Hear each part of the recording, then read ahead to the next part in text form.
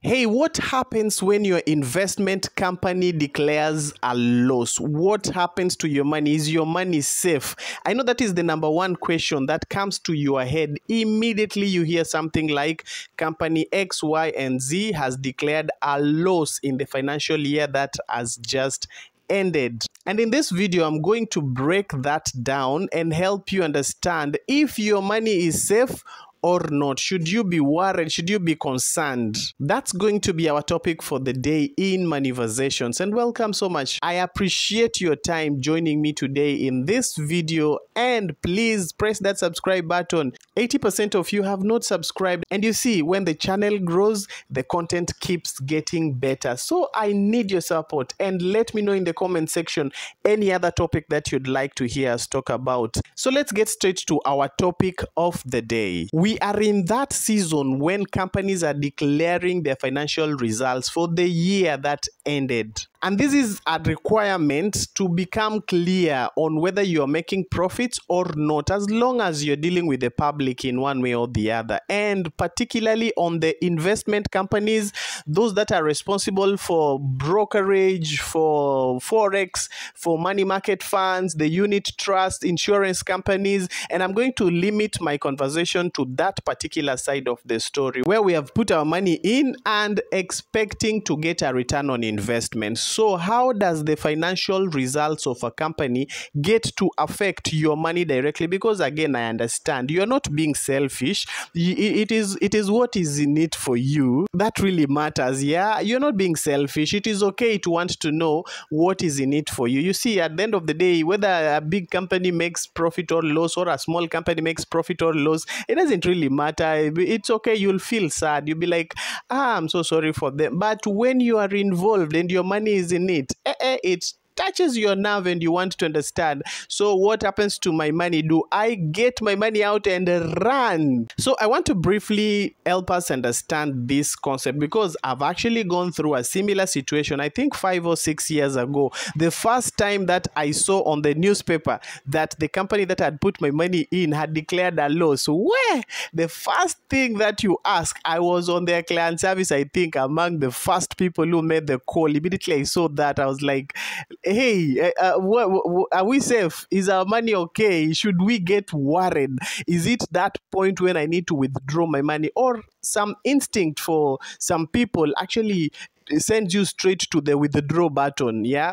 But then I want to explain two types of losses. And by the end of this video, you will completely understand what needs to get you worried and if you need to be in fear at this particular point when you receive that kind of news. So there are two types of losses, and I want to break them down, not using the scientific words, but simply by saying there's one type of loss that's called the fund value loss, and then there is a second type of loss that we can refer to as the company loss. Remember, we're talking about two parties here. One is the investor, who now falls in the category of the fund value loss, and then there is the company loss. In this case, we mean where you've put your money in, whether it is a money market fund, a forex account, whether it is a shares account. When that company makes a loss, then that is what I'm referring to in this context as company loss. And I'm going to look at these two to help you understand the difference. For one person, it's an investment geared at making a return on investment, and for the other part, it's a business quite literally. And these people get into business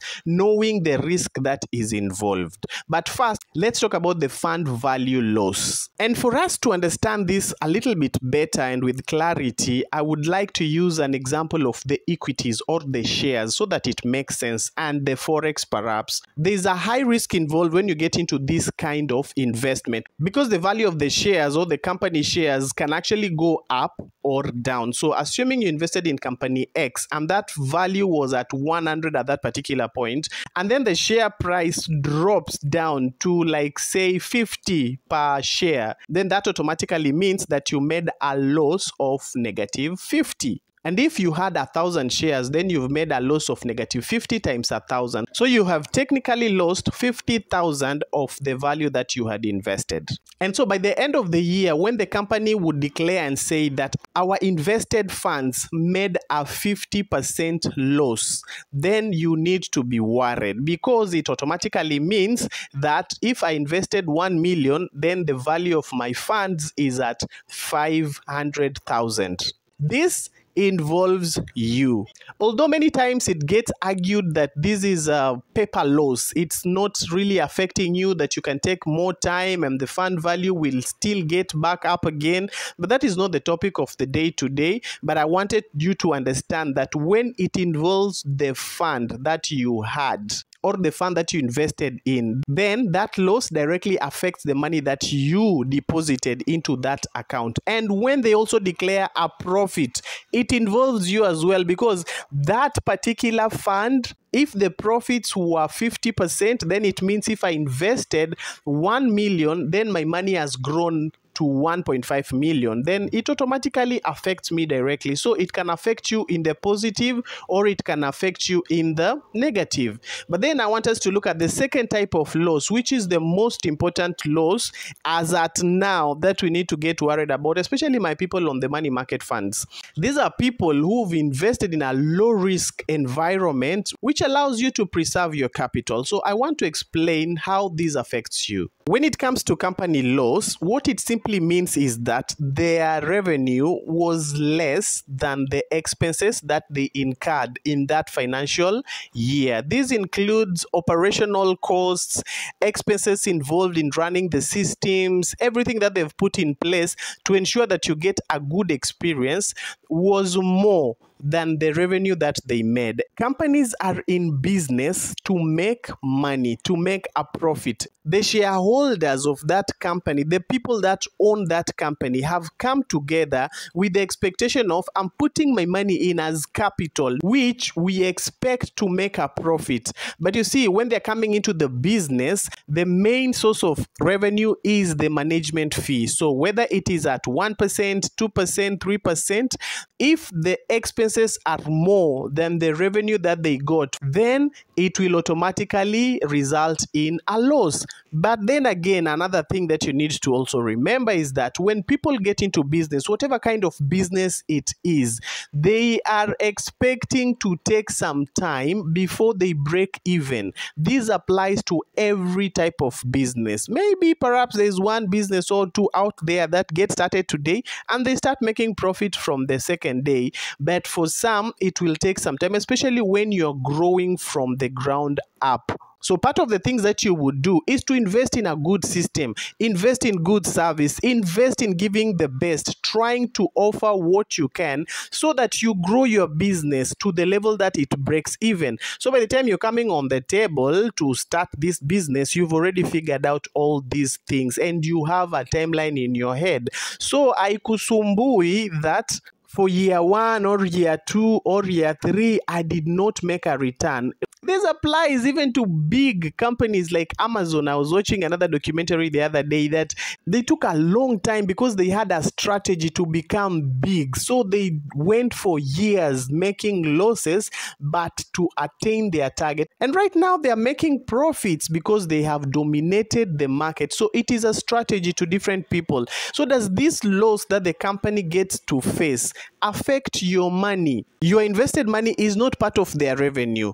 If I could particularly talk about the money market funds in this case, the money is not even with the fund manager.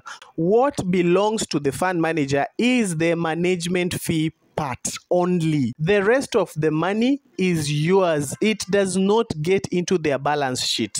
And perhaps if you've watched some of my older videos, I keep talking about the structure whereby the money market funds work. All the other players have their own way that they operate, but the money market funds have a trustee who watches to see what is going on and reports to ensure that people are playing by the book. There's a fund manager who gives instructions and manages the client's funds. And then there's the custodian who's now responsible in keeping the money safe. All these are different players. So the money that belongs to the company out of the money that you've invested or deposited is the management fee. And this applies especially to the insurance companies and the fund managers. And now this depends on where your money is being invested. For example, if it is in money market funds, the capital is preserved. And I already spoke about the risks in the video before this, so you can go and check out what risks that you're likely to face on the money market funds. But for someone that invested in things like shares or forex, remember, they will still charge their management fee and become profitable. But if the fund value goes to a loss, then the person that lost is you, not the company. The company will still charge their management fee. When you buy your shares and you lose, they will still charge the management fee.